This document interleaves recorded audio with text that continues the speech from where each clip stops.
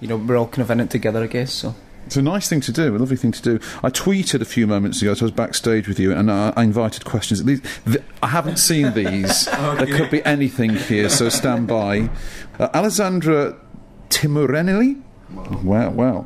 Are you excited for opening Muse gigs? Can't wait to see you in Turin in December. Wow, yeah, that's good, because some people thought we were doing the UK shows, but it's just the European ones. But her crazy name, yes, we will. We cannot wait to play with Muse. I mean, there's just one of the best, you know, live bands in the world, and one of the best rock bands in the world, and you know, we're doing about 15 shows with them. We're going to some great places like Turin, and we're going to Portugal and Spain and things. So we're really buzzing. You know, there's no other band we've really wanted to tour with more than Muse. You know, I can see their